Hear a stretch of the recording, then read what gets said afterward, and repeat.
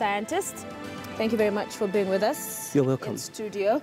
So let's begin. I know there's a documentary that you have, and we'll be showing the trailer in a short while. But let's talk about the fall of these ivory prices and the significance from where you sit.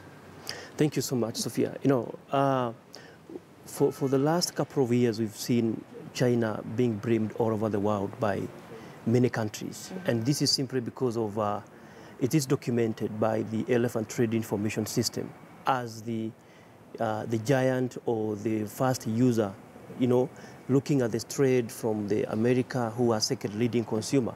But them coming up and saying that we are now stopping this ivory trade now, this is a big plus.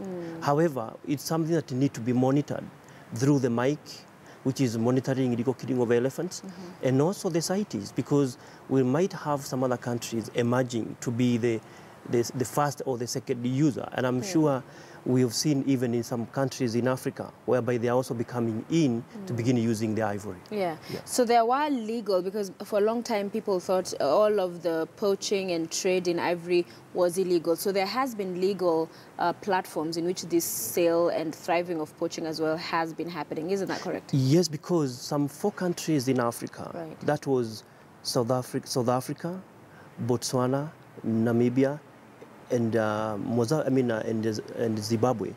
According to the African or the CITES, their population was in Appendix 2. Appendix 1 is when the species is threatened. So those 4 countries were given Appendix 2, meaning they can trade with ivory. So it was legalized.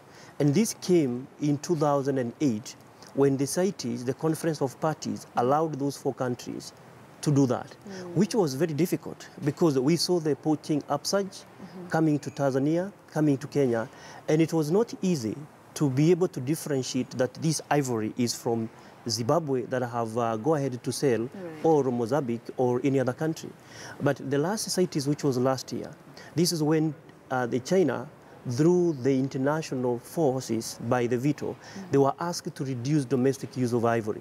However, then they said we are going to close in the business. So it is now, okay, 4 countries are still legalized to sell ivory, but the China have said we will not be able to do that.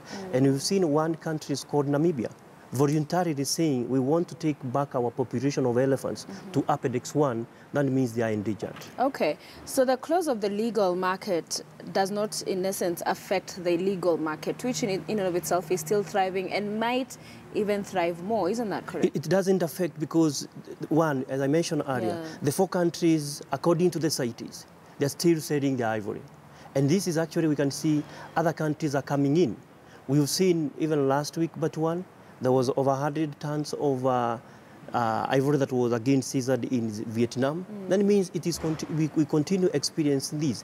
Only now, China have said they are not involved in this. But we must check what is happening in the US. We must check what is happening in Europe and other countries that have not registered the interest of or saying that we are out of this business. All right, talk to us about the Kenyan scenario. Paint for us a picture where we are in conservation efforts and the population of elephants in the country. Thank you. You know, we've looked at the population of elephants for the last, from 1979.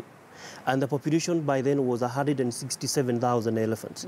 And it came down to 10 years, 1989, Kenya was left with 16,000 elephants. We lost over 300%.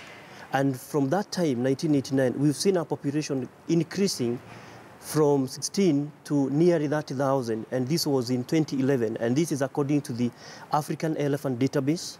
But unfortunately, from 2012 coming down there, our population came down. And our last census, which is done by the African Elephant Status, report that Kenya we have 24,000 elephants. And this is showing from the highest population in Savo, which is 11,000, and Laikipia Saburu, which is 6,500 elephants. And according to the statistics, this is from KWS, this is from the institution that are working closely, Elephant Neighbor Center, among others. The 80% of the poaching incidences is happening outside the park. And knowing the fact that about 70% of the elephants, they are outside the park.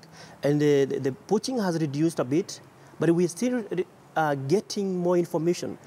2-3 weeks ago, we've lost even officers, senior officers in Savo. Elephants are killed in Savo, and it is very unfortunate, Sophia, that there is goodwill, yes, but the Kenya Wildlife Service are not able to do this because they don't have resources. Right. Right. And we've seen the, torching of the stacks of the stockpiles of ivory. Last year, we witnessed that, some of the biggest in our history. Has that had any impact? What happened in last year, March, destroying over 105 tons of ivory. Right. The message was going to the market, not to the poachers here in Kenya. Because, and I think this is one thing that we are celebrating, to see China. And you saw other countries also destroying, burning their ivory. So this has sent a message to the market users, domestic users, but not to the African countries where poaching is happening.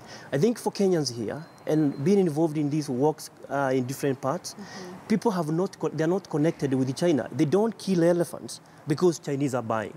Them, it is because of the rumor that if you kill ivory, if you possess 3 kilograms of ivory, this is going to be this much. Yeah. So what should now continue, and I'm very happy that the Kenya Wildlife Service has continued doing this among other institutions, to continue educating, raising awareness to the Kenyans.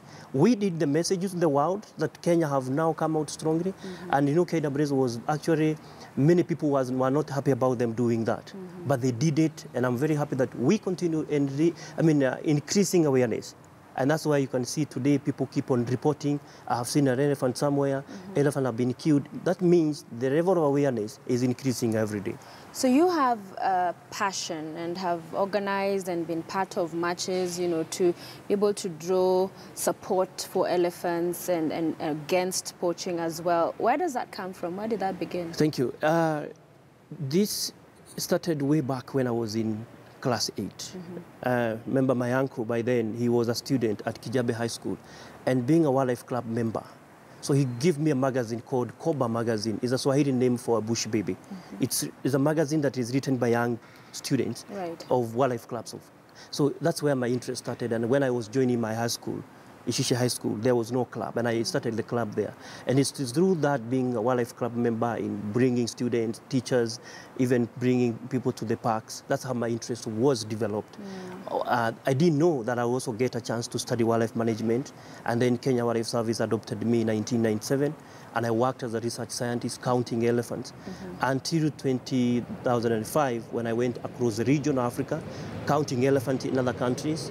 And 2012 is when I resigned and founded the Elephant Neighbor Center, whereby I have been working now, talking to people, engaging communities and local government, all sorts of people, and bringing them together, because there is this analogy that the wildlife belongs to the government. So I've been trying to bridge the gaps, bring the community crews, bring the government crews. We identify the way and the solution. Mostly attitude, dealing with attitude, because attitude that can change many, many things, from poaching to human-wildlife conflict, and also how to work with the elephants. So what are you planning now?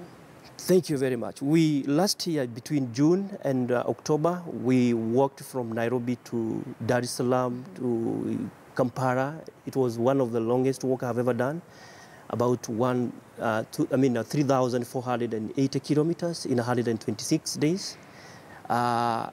And the network has grown. I'm now planning a walk. This Saturday, I'll be walking from Nairobi to Marsabit. Wow. And we are giving a visibility to one big elephant called Ahmed of Marsabit.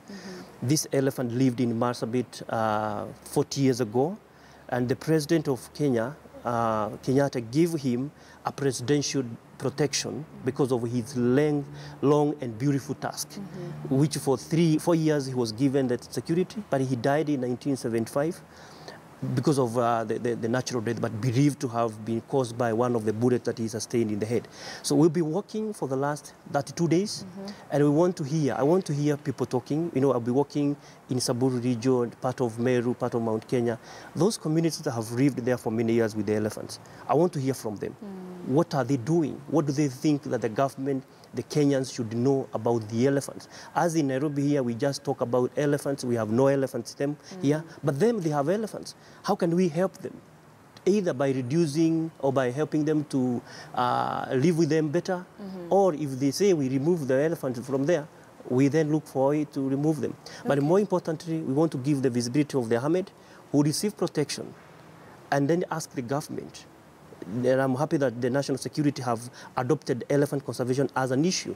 How can we now have the support of the elephant like we experienced in 1970? All right. And you have a documentary that just paints a picture. We have a trailer that we want to quickly have a look at, and we'll talk more about this as well. Let's take a look.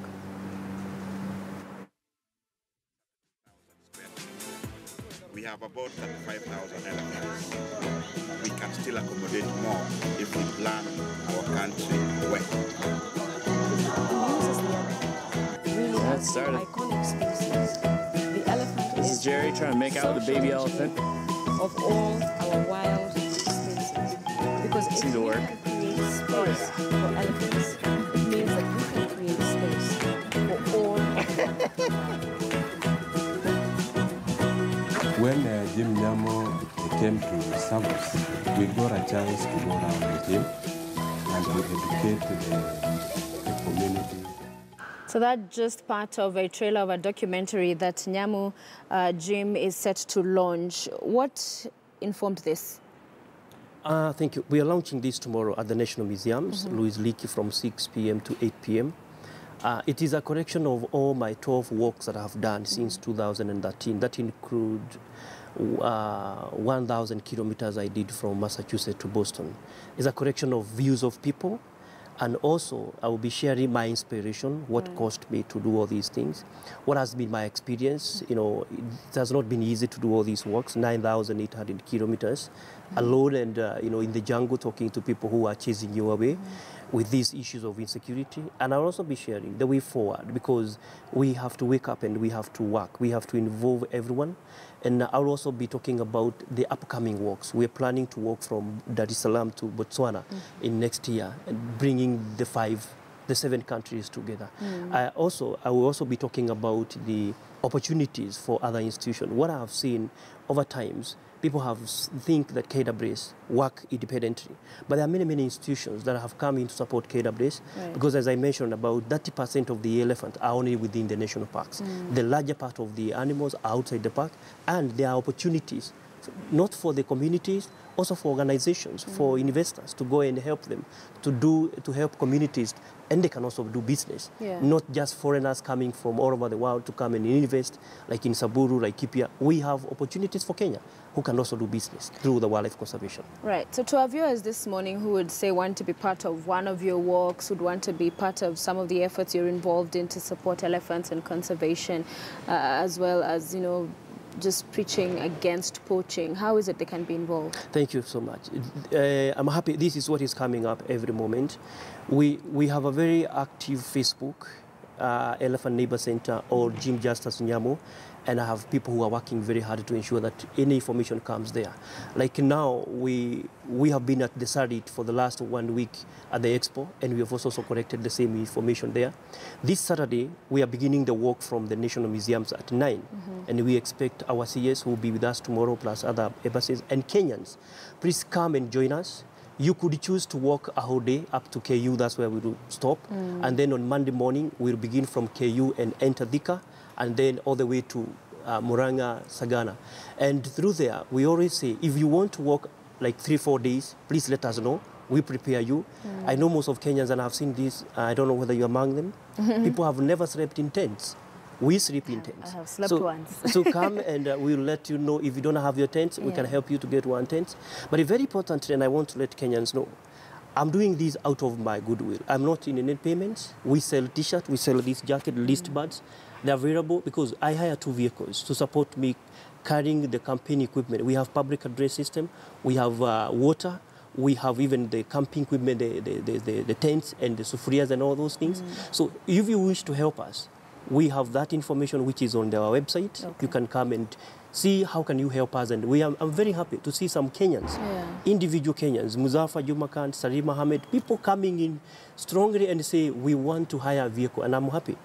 Even our governor will be joining me, the governor of Nairobi, Evans Kidero, will be at the museum. Please come. I always say that there were elephants, even me who is working very hard like this, if those elephants come, they will not live to me. I'll be running away. They don't know whether I'm working very hard. So it's a high time for us Kenyans come together. And I'm happy the president said that Kenya is the light of Africa. We have provoked so many African countries to come and support conservation, we can make a difference on Saturday.